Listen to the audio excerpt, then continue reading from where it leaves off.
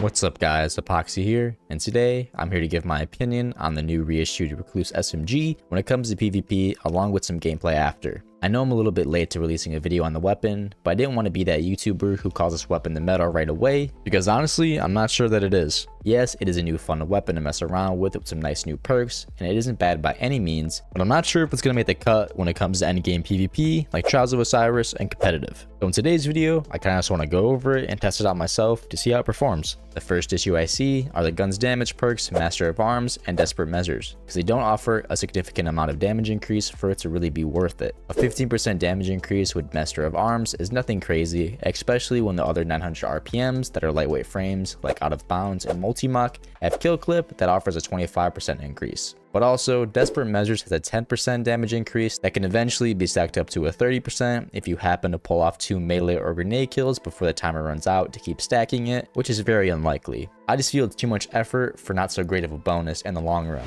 So this is the god roll I am looking for personally. I haven't achieved it yet. It's probably going to take me a while, but I have a decent roll I'm going to try out today. So what I would pick is full bore for the increased range to match up with ricochet rounds, and then either dynamic sway or threat detector matched up with tap the trigger. As you see here, I already have it active, but without it, I go from 47 stability all the way up to 87, which is pretty nice. And then dynamic sway adds 10 stability with also a better accuracy cone.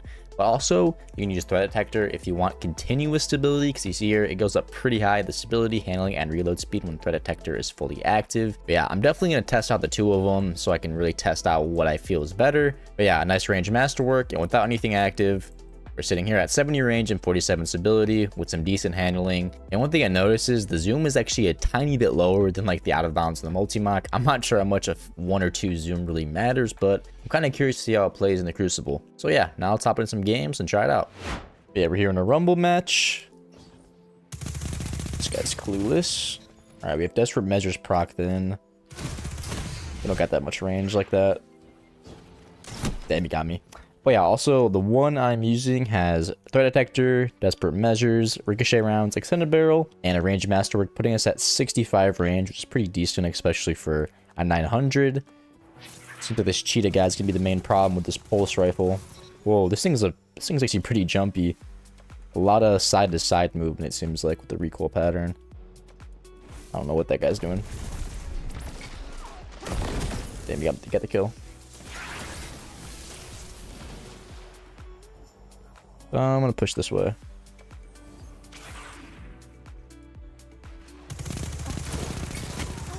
Got him. Is Desperate Measures invisible on the side? Do you see that? Got him. I'm low. I love the slug.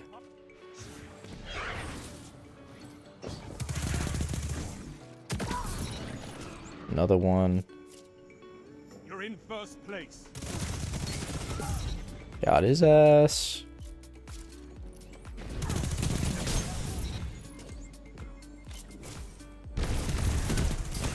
Damn, this kid just camping with the pulse, man. He loves that LC's rifle. I gotta test that one out as well. Looks like no time, so I'm kind of curious to see if it holds up. I mean, so far, it just feels like the funnel web, but just with damage perks instead, because Funnel Web really doesn't have any damage perks like that, so I mean, that's also nice about this. But yeah, it's nice to test it out, because I mean, I've been trying to get a decent roll for a little bit. I haven't had too much time to play Onslaught, but I've been having some fun playing it. He was really trying with that Shabby.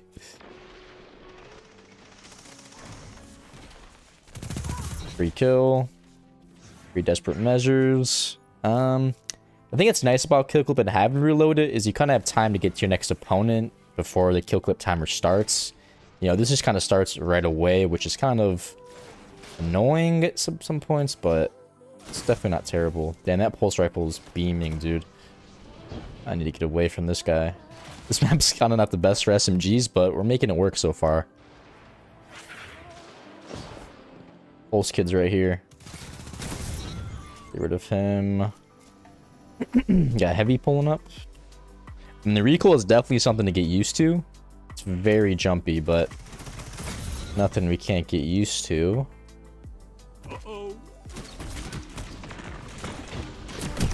I'll take the trade. There's a kid right here. Where'd he go? Or they trade. I think they might have trade. Whoa, whoa, whoa. Dude, I just had a crazy problem with the recoil right there. Oh my gosh. Oh, I missed that. Damn, you get a double kill with that? Oh, that's not good. He's catching up. And he's got blade barrage. I'm just gonna throw it right there, bro.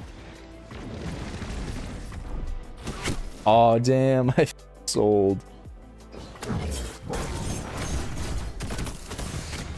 Oh, no. I got removed to the side. He wasted his blade barrage, though. Get heavy. He might still have a chance. Nope, I lost.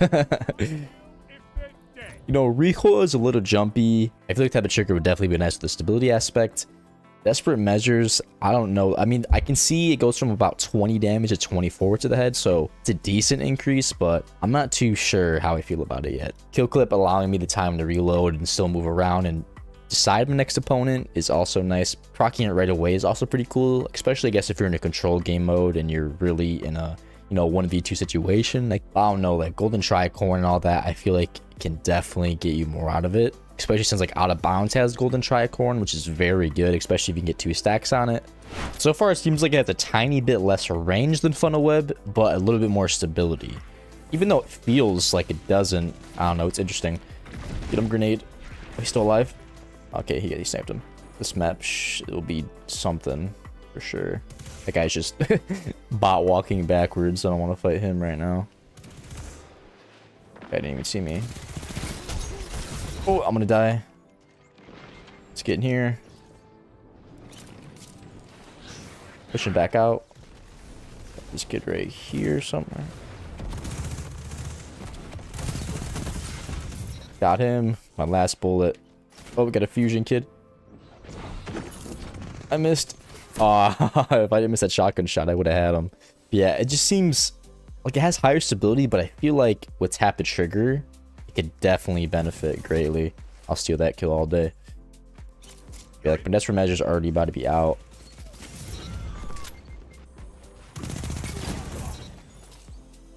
I mean, just 900s have been feeling really nice lately, especially since Multimot comes back or came back. I've been having a lot of fun using it. Oh, he didn't die? I thought I headshot him. He sworded me. Look at him, he's crouching right there with conditional. Dude, Titans, man. Look at that gameplay. The slam. Got him. Got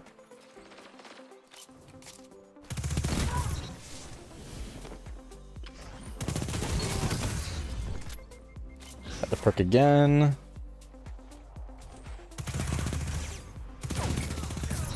Got his ass.